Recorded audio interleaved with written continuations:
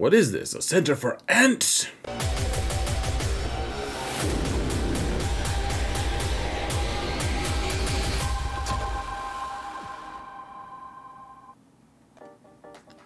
Hello everyone, and welcome to another episode of Xaereth Prevails. We're talking about Datacrons today, folks. Datacrons, y'all. Not that we love Datacrons too much, but set 3 it's kind of interesting. It's way less potent than the previous sets, though I think there's a lot of hidden synergies going on here, folks. I've kind of changed my tune a little bit on Datacrons. They're pretty frustrating sometimes, I won't lie, but I do like the theorycraft of them a little bit. So we're going to talk about set 3 today, and it's going to be great. It's going to be so good. You guys will see. Or maybe you won't, but there's a lot to talk about. So we're going to try to hustle through it. I don't know if you guys believe me or not, but here's the thing. I think this is the time, best time in the whole thing. I outlined my entire discussion here so that I could be efficient, and now I'm telling you about it, so I'm not being efficient. But I think this is the best time to do it, guys. So if you want to support this channel for free, all you've got to do is like, subscribe, comment, something to help me mount the algorithm. Really appreciate all that you guys have done, all the support. You're all amazing, and all I want is more, just more, always more, never not more, certainly. So, gosh, all right, guys. So first thing first, I did make an infographic. Took me for frickin' ever, and it's still not the most epic and amazing, but you can find that on my Discord server. If you go into the video description, there's a link to the Discord server. You can get it for free. The channel that it's on is called Infographics, and it's near the bottom. If you scroll toward the bottom, that's the channel. Get it for free. Be the hero your guild needs to send everyone this cool new infographic. But we're also going to be discussing these more in depth, so hopefully you can understand. Hopefully this, like, I'm going to show you guys. Obviously you can just look at the infographic if you want, and that's it, but I think there's more value in the discussion when we're going to go into more depth than just this infographic can provide. That's just the nature of things. So let's actually let's go jump into the actual infographic here. So here's the big overview and stuff. So you can kind of see here. Let's actually try. Let's try here, guys, to get. Yeah, okay. So we're getting rid of this little blue glowy box for a minute, just so you guys can see the whole infographic. So it's not perfect yet. I'm still learning Photoshop, but here's the thing, guys. The bottom right, all these different teams show you what I perceive, and obviously we don't know everything yet, but I do perceive this to be the best build for each Datacron. And so the numbers on each of the respective boxes to the left are going to show you the number. That's not the ranking. That's not like, oh yeah, I think this is the first best, this is the second best. No, those are just the numbers that correspond to where they go on the teams. If you want to build the Malgus team, for instance, which is the third one from the top, you go level 3 is a 4, so then you can match it to the 4 on the top left on the level 3 targets. Then you go back, you say, okay, I want what's the ideal Malgus comp for level 6, and then you can go to the Sith one, and you see that it's number 1, so you can just do that. So it's just for ease of building. If you guys want, hopefully it makes sense to you. It makes sense to me. Also, on the top right, you can see the order of priority. I changed it from my last infographic. Instead of doing priority 1, priority 2, and then whatever asinine third I did, I just made it a little easier. P1, P2, P3, just the levels of priority. So if you don't want to reroll something, but you're like, oh, well, that's good enough for this set. That's fine. That's cool. So that's basically it, guys. Just that's how you read it. And that being said, I think let's try to start zooming into some of this stuff. You guys have to do without my face for just a little bit. I'm very sorry to say. So we're going to go through the level 3 and level 6 targets here on the infographic itself. and then we'll probably jump into the game and talk about each individual character mechanic. So, level 3, I mean, here's the thing, guys. I do think that the top one, the number 1 here, is going to hold some value for these different teams that I listed under the other. Just because every time you grant a buff to another ally, that they recover 3%. On troopers, both Iden and on the Veers comp, they're handing out so many buffs that those teams are just going to remain topped off. Like, I don't know if Iden Versio needs more, honestly, but I mean, just in terms of mechanics, that it works really well. First Order is also one that, you know, they can self-heal quite a bit. This is pretty nice in terms of trying to get efficient wins, honestly. I really do like this for that, but not all Darkside. A lot of Darkside teams don't have any buffs that they share with each other, or very few. So you just have to look out for it. Like Inquisition, for instance, if you don't have a good Datacron from set 1 for them, this one's decent because they give each other a lot of buffs. They debuff a lot, but they also buff quite a bit. Geos also buff each other a decent amount. And then we're not going to talk about the light side version because, to be honest, I mean, you just basically want to be using set 2 if you can for light side. So unless you're doing one of the Mandalorian teams, which we'll talk about later, then I don't think that for L3 that's going to work out that well. So, all right, on row number 2, I like this one because, okay, so Darkside allies that start their turn with fewer than 3 buffs. So there's a lot of teams, such as Mandalorians or Sith or Night Sisters, who don't start with a whole lot of buffs. And so they're going to recover some health and protection. I mean, that's a nice passive thing. It's not that great. I mean, it's not plus 25 % bonus turn meter or anything. It's nothing crazy, but it's fine. The third one here is only good. Like it's good with like the Sith Eternal build that I'm going to show you guys, but otherwise, this one's pretty weird. It's like, how often do dark side allies gain tenacity up? Really, not too often. And so that one's okay if you gain a lot of tenacity up. So if you have like a Sith Eternal build where you have lots of AoEs and stuff, then you're getting lots of tenacity up. And that's not too bad. Then you get the protection up, so it stacks. It's alright. This is fine. Otherwise, you have to have a very specific build for this one to work.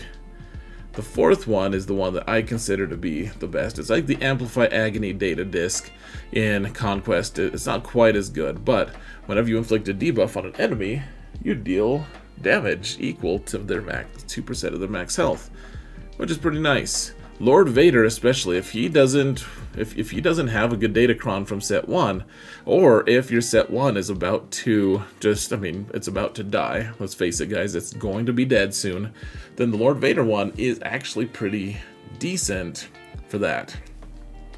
So like Lord Vader, you know, this could be a worthy replacement for Lord Vader does so many debuffs. It's kind of fun actually to think of that. On the other hand, 2% of their max health, I mean, really, even if you're doing like 10 of them, like it's okay. It's not amazing though. And then finally, Darkside allies that start their turn with at least 3 debuffs can be dispelled, gain tenacity up for 2 turns. It's like, what team are you facing that you expect to be debuffed more than this? I guess maybe like Inquisitors or something. I don't know. Like there's not many teams that you should expect to be debuffed like that and still like survive. So I don't think. I mean, I guess one of the things you could do, you could put it on like Sith Empire, because if you have the ferocity debuff from Darth Revan, like that could work, but it's kind of a weird one. I don't know. It's okay for Sith. Now that I'm thinking of it, it's like, all right. That one could be okay for like a Sith Empire team, but otherwise, all right, guys. Let's go. Let's look at the Night Sisters ones now for level 3. So, the first one, all right, it's pretty hit and miss for the Night Sisters. The first one is actually, it's really interesting. When they released it on the forums, CG did not include this top one at all. This wasn't one that was... So the ones that I've been looking at just didn't have this list. So when I saw it, I was like, oh, that is really intriguing. So the basic ability during their turn, Night Sister allies inflict plague. I mean, that's pretty good. That's pretty decent, actually. And, oh, hello there. Hello there. Okay.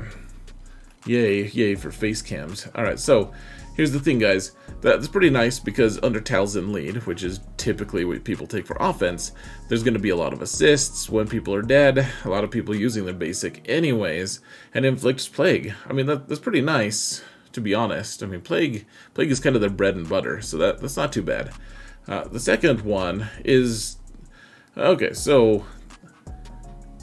They can recover health and protection equal to the amount the enemies returned or recovered. That's fine. That's fine. I mean, it really is. It's okay. I just like Night Sisters don't really want to recover health and protection. Like they just want to die is what they want to do. So I don't love that one for Night Sisters.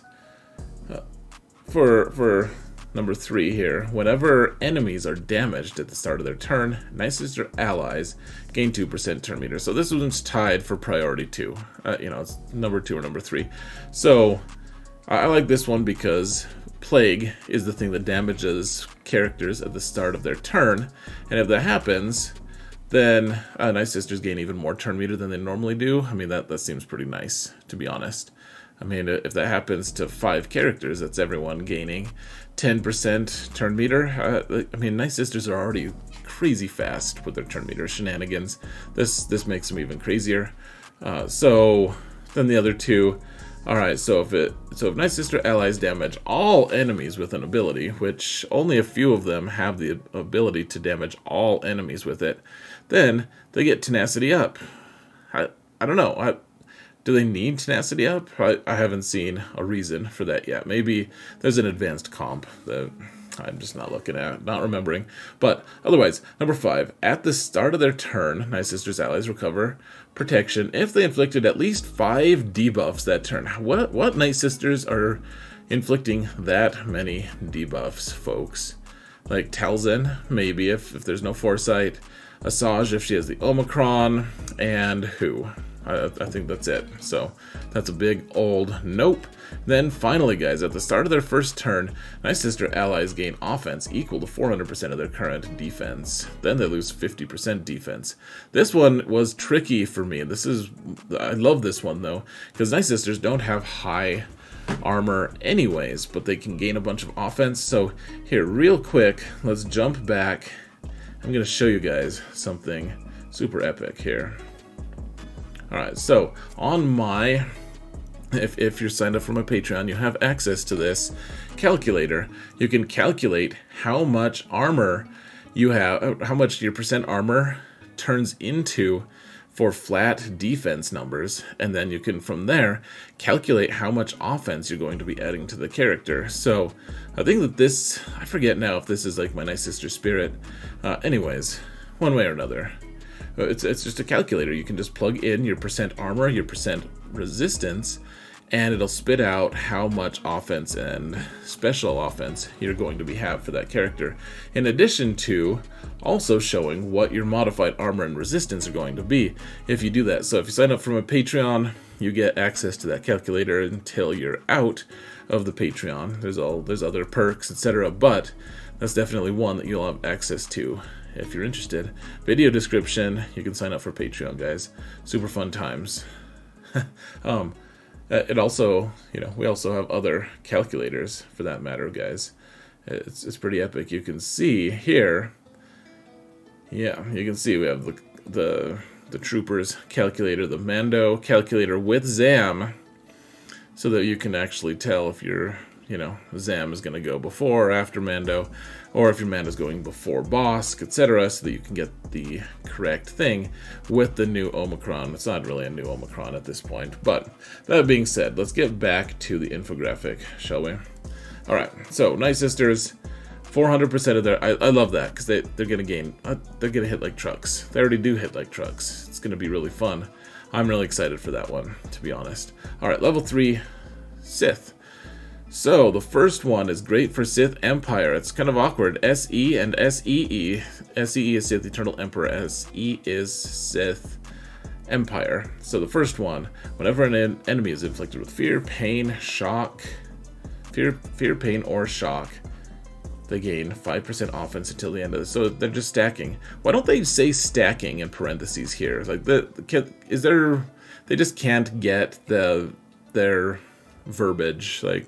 They just can't figure it out, I guess. I don't know. I'm like, why? It says stacking everywhere else on all the other things. Why can't it say stacking on this? But 5% offense until the end of the battle seems pretty nice. I mean, for the Darth Revan team, I mean, they're putting AoE shock on people. Pain isn't a thing. I mean, I guess you could put this on like a Traya squad as well if you really wanted to. And in fact, I think that this might go really well on a Traya squad. I didn't add anything about Traya, but her whole thing is defense. And so if you can passively gain a bunch of offense on Scion, it's kind of a fun thing. Otherwise, I mean, fear and... That's fine. Sith Empire are really going to benefit from this, though. They're going to, like, Darth Revan's going to start hitting like a damn... He's going to hit by like 2 trucks, because he already hits like a truck. Alright, next one. So, Sith allies recover health and protection equal to 50%. That's the same thing that we saw on that other... I mean, it's okay. They can heal themselves.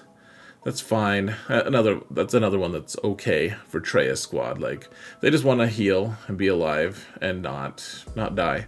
That's a good one for Sith. For a team like Traya, who, you know, you can get a bunch of these stats, the offense and resistance and stuff, and then you can heal a bunch. Just make the team super resilient. That's kind of nice, to be honest.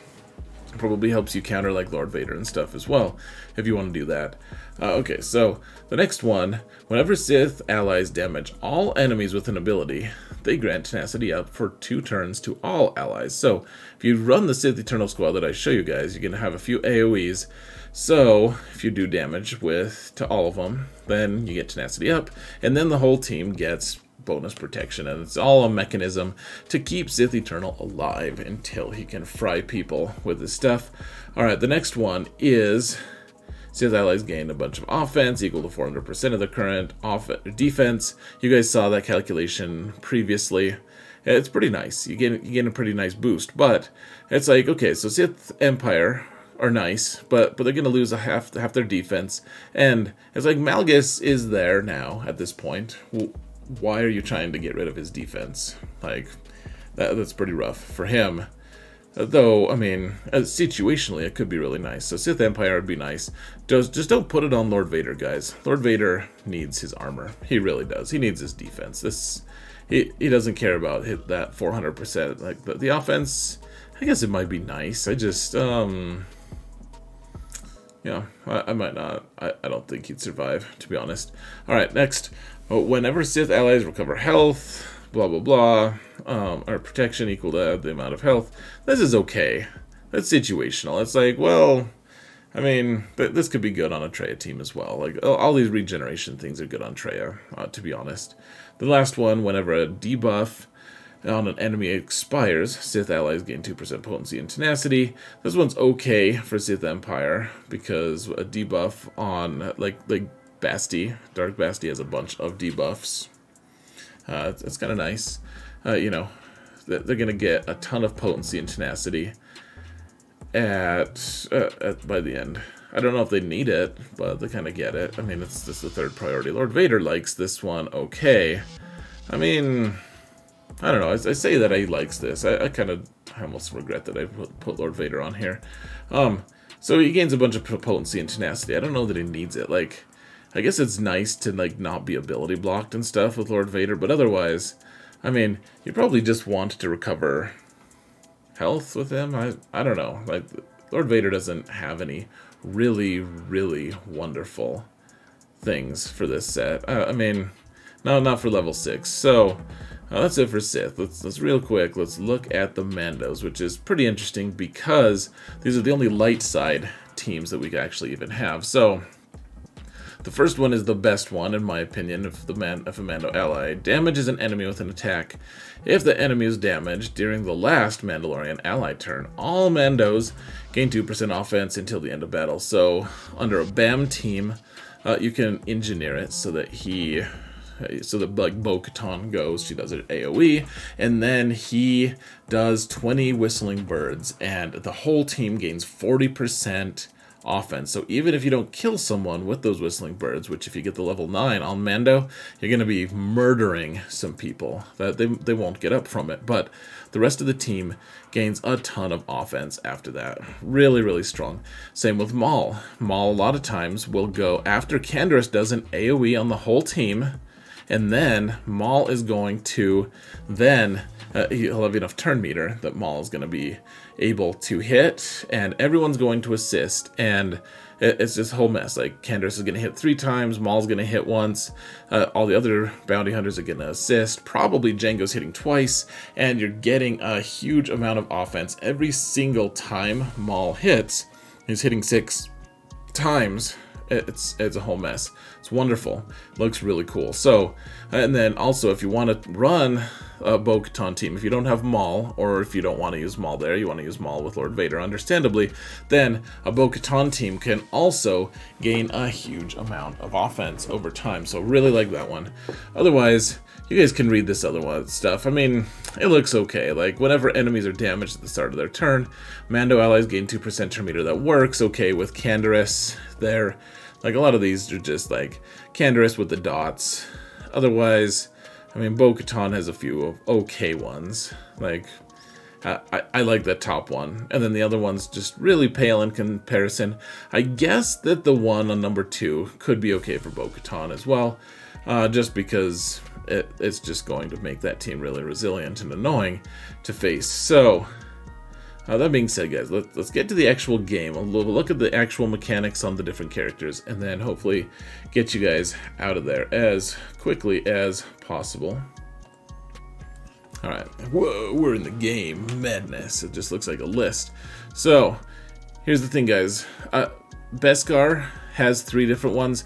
I like a couple of them, but the one that I like by far the most is the top one.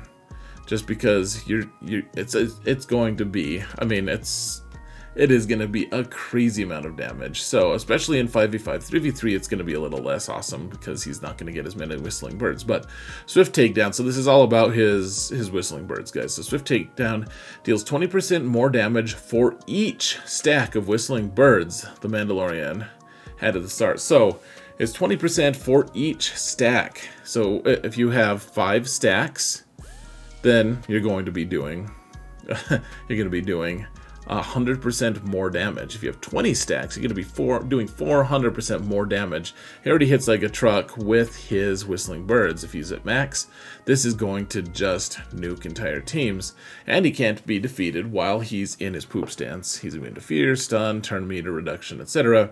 It's just a really good one. If you can't roll that one, I assume that one's going to be rare.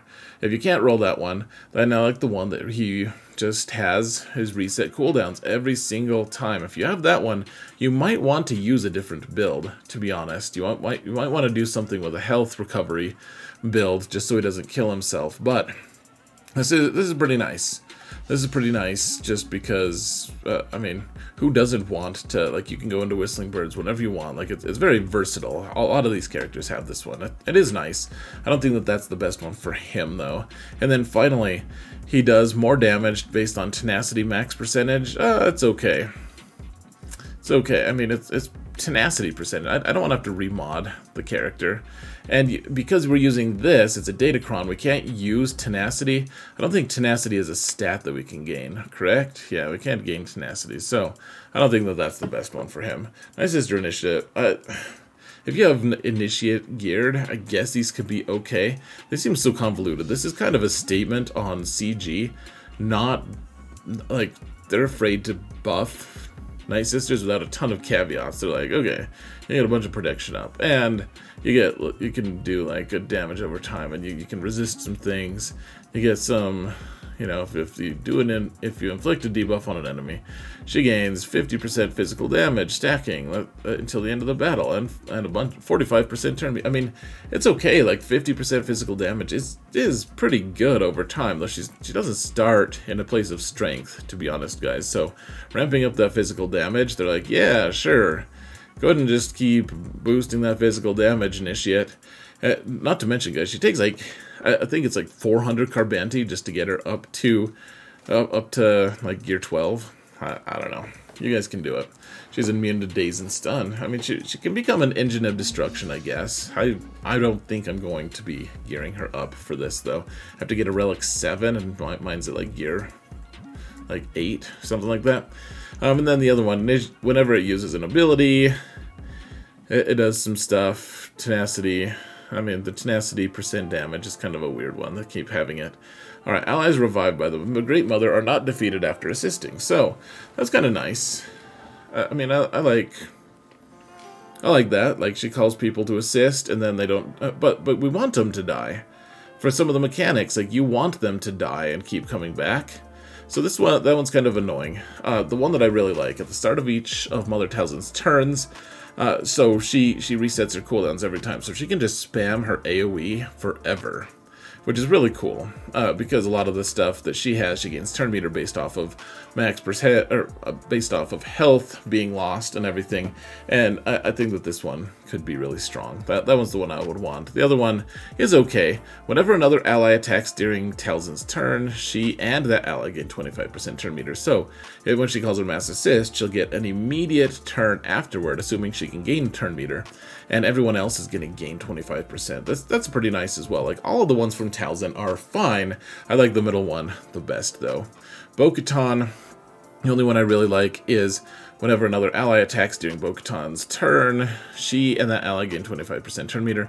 Think of Canderous doing triple taps every time he assists, and her gaining 25%. She's going to gain 75%, and so is Canderous. So they're both going to gain 75% every single time Canderous goes during Bo-Katan's. It has to be during Bo-Katan's turn. That's the only caveat. Like, it's fine. I don't love it. Otherwise, whenever a buff is dispelled, she gains crit hit immunity. Woo, that's worthless. Whenever Bo-Katan Kryze attacks out of turn,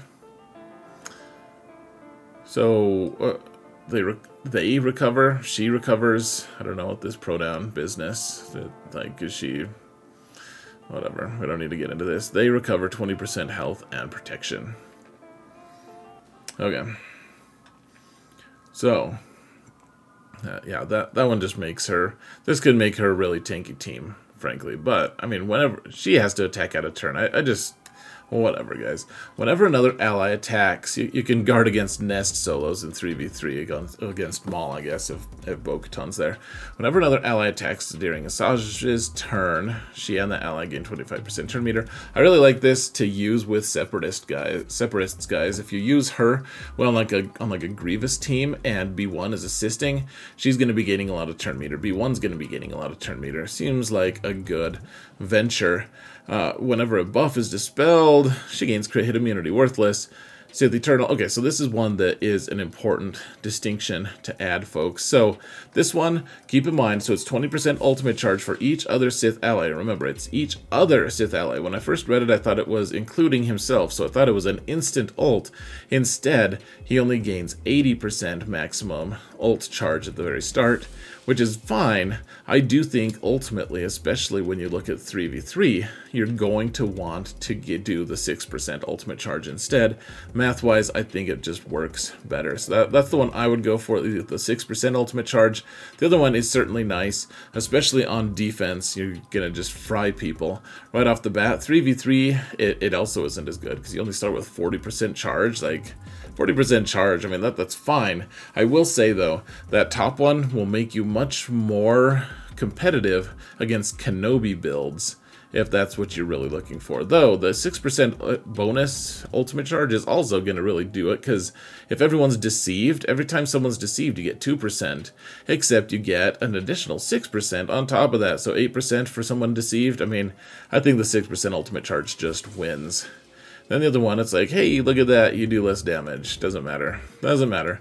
All right, for Malgus, you get some critical damage and offense and defense. Like, it's fine. That one's okay.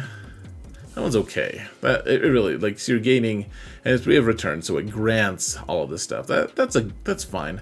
I really do like this one where he just resets his cooldowns, and every time, like, he's just gonna heal like crazy anyways, and he's just gonna be doing just spamming his big hit, spamming. It's gonna be obnoxious as hell, guys. This is why people are gonna want him Relic 9, because his huge hit is going to be really disgusting. Sith Empire Trooper, just don't do it. I mean, if you roll it and you want to put it, that's fine, I guess. Like, whenever he attacks at a turn, he heals health and protection. I mean, that's nice. He has retribution built in. That's fine. The other one, don't do the damage dealing one. If you want to do the health recovery one, that's fine. That is totally fine. So, anyways, folks, I was really hoping this video would be shorter, but there's a lot to talk about. We didn't even talk about stats. Overall, I don't really have that much to say. Armor and resistance, just keep in mind, armor and resistance are, it's gonna look like some crazy huge boosts, and then you're gonna apply them, and you're gonna be like, oh, that wasn't that much.